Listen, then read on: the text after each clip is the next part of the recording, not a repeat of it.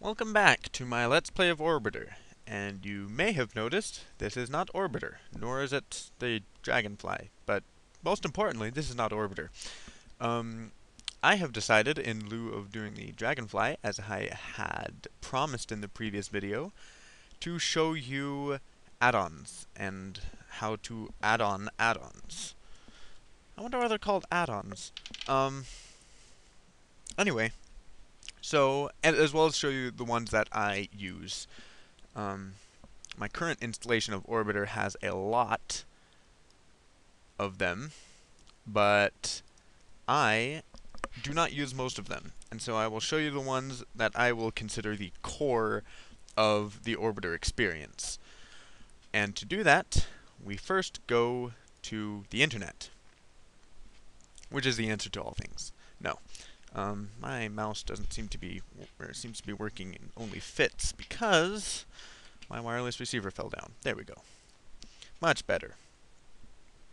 So, first we go to Orbit 2010 Dan Steph. Let's see if we get there. Dan Steph's Orbiter page.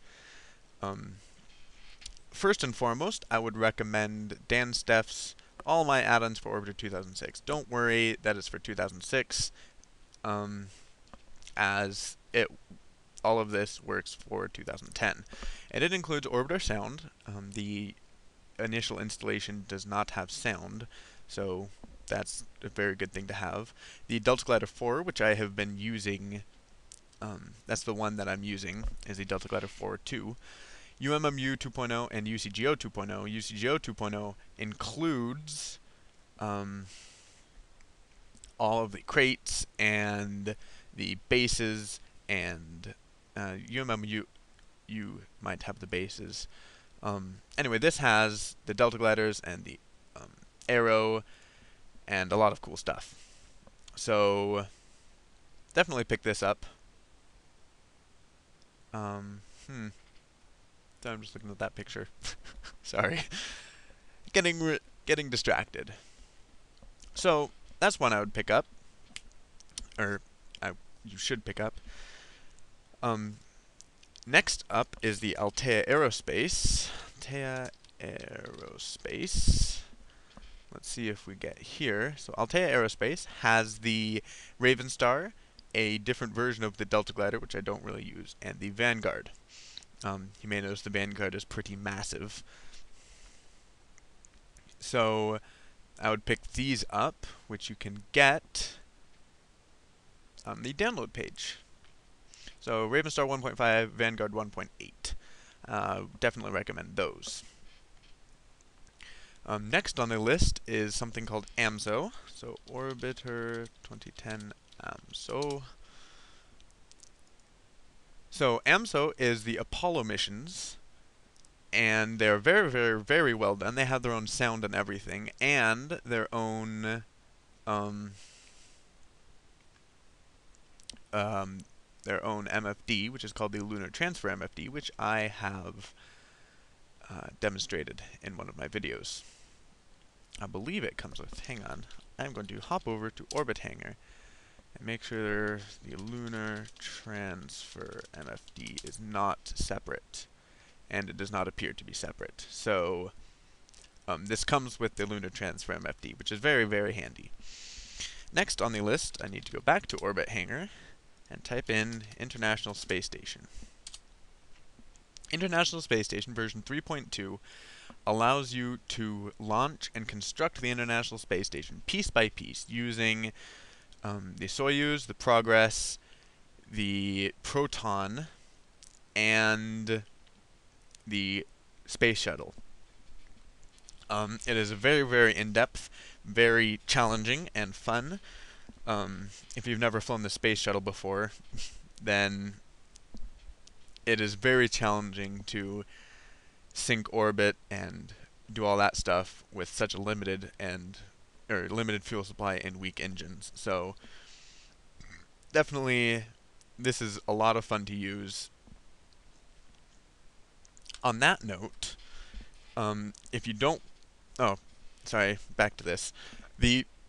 space station that results from this, like the one that you can use um, at the end of all of the missions, is very, very detailed. Each of the modules is painstakingly reconstructed, so it looks very, very well, or very good. But it's not UMMU compatible, sadly. So to do that, you need UMMU or UCGO ISS. You type that in, and you get this. And this is the one that I used in one of the videos. It is UCGO and UMMU compatible, which means that you can store the UMMU people inside of it, and they eat and breathe and do all that kind of stuff. It's not as visually appealing as ISS 3.2, but it is functional. And I'll get to scenario editing later. But for reference, for future reference, this is called Alpha ISS inside the scenario editor. Next up is Velcro.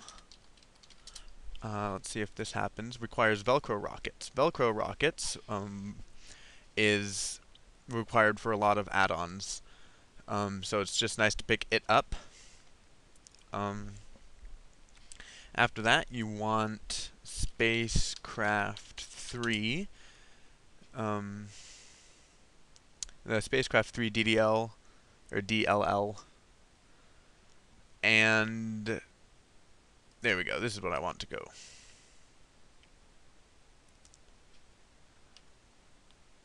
Doop-a-doo. Come on. There we go.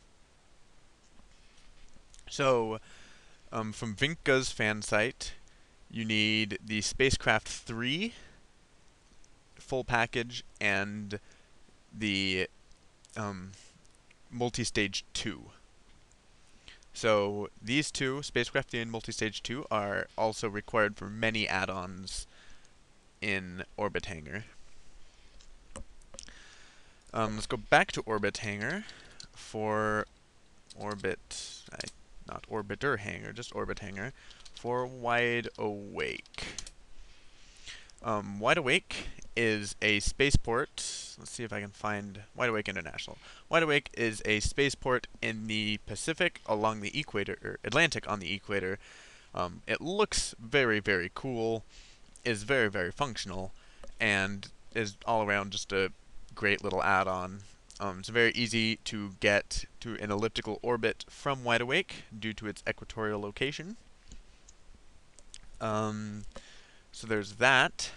And finally, the MFDs that I use are Lola MFD, which is here. There are a few versions.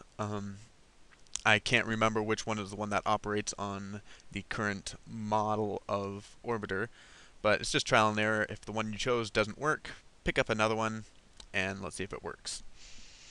And the other one is TransX MFD, which is required if you want to move out beyond the Earth-Moon system. I will probably end up doing a video on how to use TransX, as it is pretty complicated, but it is also very, very powerful, and, well, it's powerful.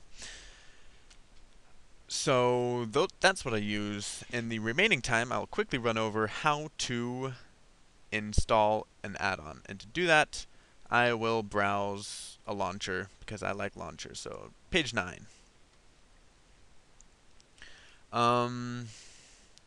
Let us choose RLA, Modular Vehicle. So, see, it requires multi-stage 2. Eek. I don't know if that means it can do multi-stage 3. Anyway, doesn't really matter. Hit the download button. It downloads. Go to your downloads folder. I personally have so slow. Personally have a folder to hold all of my zip folders.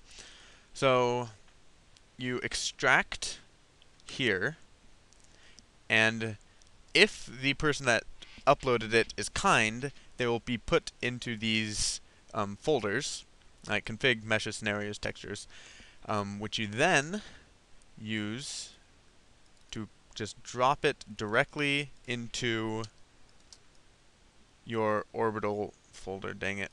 Need to go to the very edge. And it says move to orbiter. I'm not sure if it actually moved. It moved. Okay. And then it will be available for playing. Let's see if it's our LA launch vehicles. So there you go. Just added that. If it's a MFD that you uploaded or downloaded, you will probably have to go to modules. Under miscellaneous, you'll have all the MFDs. Here is Lola, Lunar Transfer, which again comes with M, and TransX, which is up here. So that's what you want. While you're in the modules, you may as well select or scenario editor. I will get to that later in a different video, as I am out of time on this one. So those are the ones I have. That is how to install add-ons. It is very simple. Just download and move. Just a quick tidbit. Don't know if I'm going over time. Back to my orbiter. If you have multiple zip folders that you want to install at once, as I do here, say I wanted to reinstall a bunch of these, you can extract them all here, and they will just keep adding to their files, and adding to their files, and adding to their files, until they're all here, and then you can move these as a bunch, and it will install all of the add-ons at once, so you don't need to keep moving back and forth. So that is that. And I will see you in the next video, where I might be doing Dragonfly, or I might be doing something else. So yeah, see you then.